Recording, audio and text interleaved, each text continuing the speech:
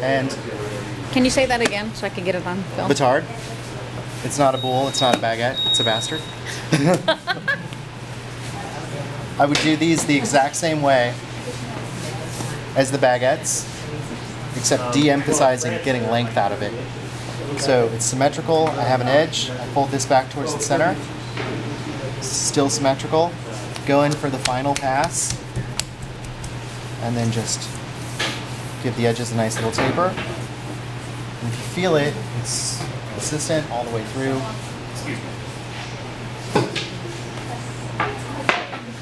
We shaped that the same. Yep. Because we did shape them the same. So, yeah. So I bring the outsides in like that, and then make a belly, like a half a football. Turn around, bring the outsides in, make a belly, half a football. See how it stretches there, and then when you seal it, kind of just go on the and then just release it, and you can point the ends as much as you want. If you want extra pointed ends, you can get it. So I didn't get that as tight. Yeah. Beautiful. Yeah. Bring them over. Yeah, let's make some. So this will do it in a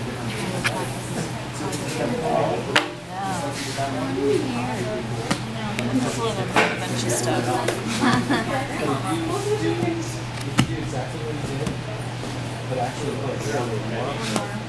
I'm gonna give it a shot. And then you wanted to give one a shot too, right? I guess, yeah. No, I'm turning it over, right? Yeah, yeah. I threw these. Well, the ones I threw. I flipped already. That one needs to be flipped. didn't. Okay, this one Yeah. does? It needs to be flipped. Okay. Okay, I'm already forgetting. I know. Just hold it with your hand over the top. Oh, okay. And then the same thing. You don't on want to the- film us. Yeah, you're doing great. Turn it over and fold the bottom up.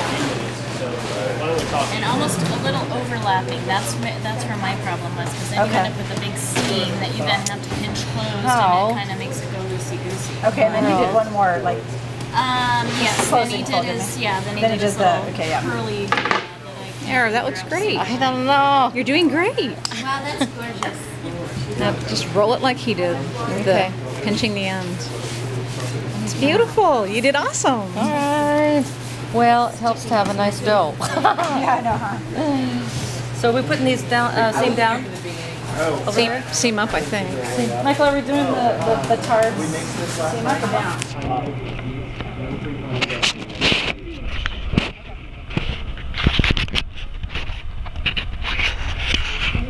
I just want to keep similar sizes together for this afternoon. Okay.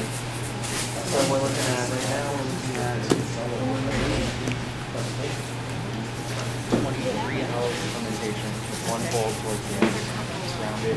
It's a 13 basket. Look at that.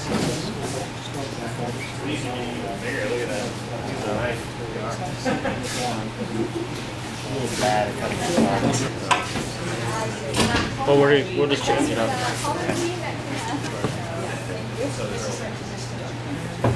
Are these like a The ones with a little bit more tension actually will do better if it might have the power to force open the one cut. Yep. So like that. So is that from shaping? Yeah, it's just got a little bit more surface tension. You can see that one. These are a little bit more slack. These aren't going to open as well. They're still going to be nice, but they're not going to open as well. And then Oh, I see. Wow, it doesn't move at all. And that's shaping. so with that, and then we can do 3. And then this one, I will just do 2. So again, it's tip to tip. You're overlapped a little bit. So look at the inside of that crumb, though, huh? I mean, it's really nice. So you were going to do one wrong, so we can It's still in the top What's that? third. going to do it. It's when the you wrong deviate cut, from the so top it's- third with the French bread, Oh, you start to get I have some baguettes, a couple baguettes left. Is that what you're talking about? Yeah. So this cut was 5 degrees further over here. That side would just be droopy.